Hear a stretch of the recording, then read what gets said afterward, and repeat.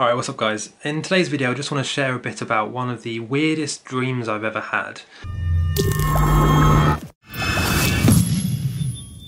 And this was a dream I had a while ago. I entitled the blog post I wrote about this, Lucid Transcendence.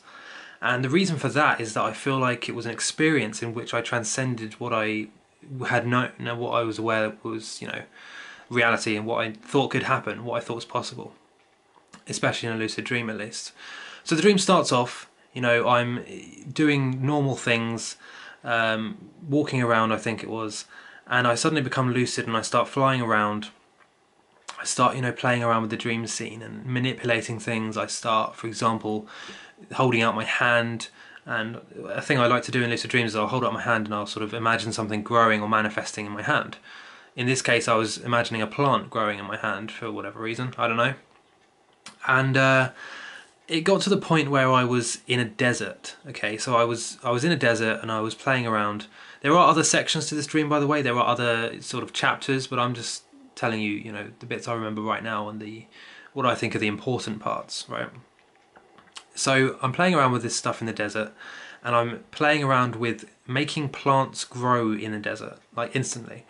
So imagine that you're in a desert and you're just looking around, and then you command a forest to grow.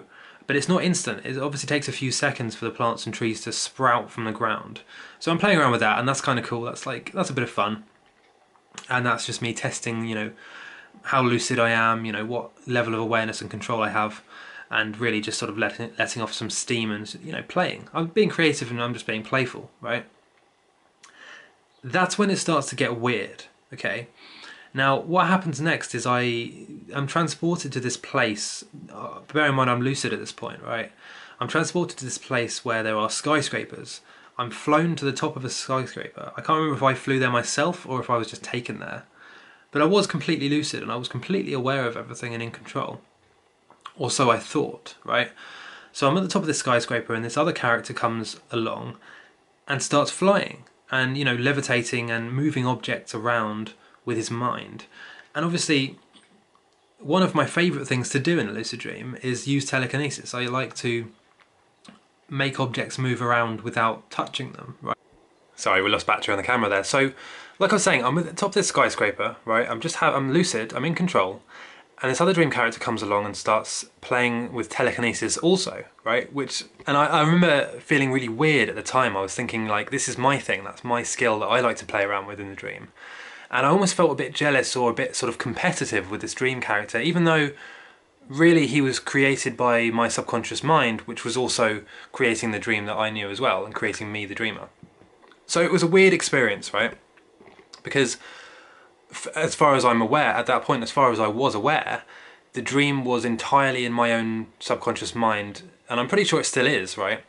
But it felt like I was talking to something different to myself. It felt like I was talking to something different to my subconscious mind even, because I'd spoken to my subconscious before in other dream experiences with other dream characters.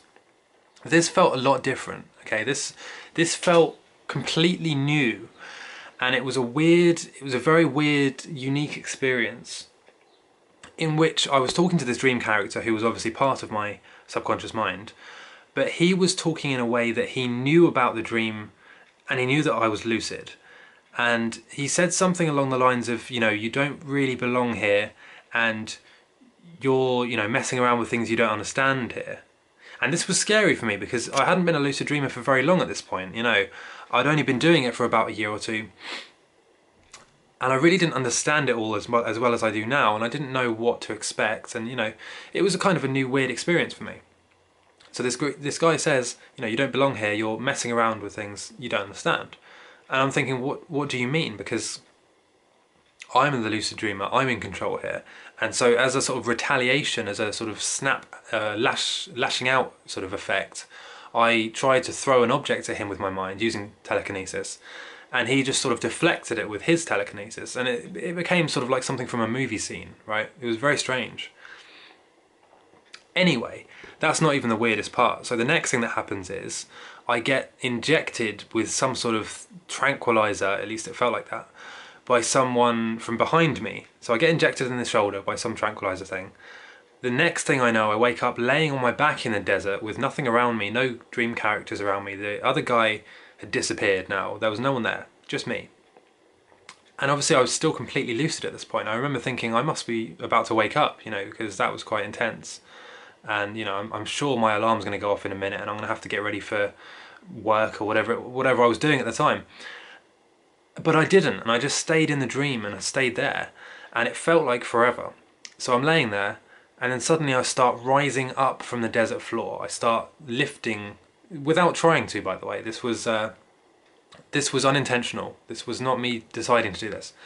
So I start rising up from the desert surface, and I start feeling intense spurts of emotion and feeling everywhere. I start feeling like intensely happy suddenly, and then intensely sad, but not separate to one another. These feelings happened exactly at the same time. Almost like a burst of everything at the same time. So imagine the last time that you were like intensely happy, and then now imagine the last time you were really angry. Imagine all of the feelings that you can experience, the whole spectrum of emotions, right? But now imagine that you're experiencing them all at the same time in like short bursts. That's what was happening. And it felt really profound and different and unique, and I just didn't know how to explain it. It was a very weird experience, and it was probably one of the most intense, profound lucid dreams I've ever had, because the whole way through this process I was lucid and aware. I knew I was dreaming, and at least for most of the dream, I thought I could control it. Anyway, this is an example of how your subconscious mind can always surprise you. You never really know the whole story, okay? It's sort of the unknown or the shadow, not meaning that it's dark or evil, but more meaning that you just don't really understand it, or you haven't really become aware of everything yet. So that's it, guys. I just wanted to share this dream with you. It's a very intense, it's quite a special dream to me as well. And I'll always look back on this as, you know, one of the first intense lucid dreams I've had. That's why it's called Lucid Transcendence, because I feel like I sort of rose above the dream scene.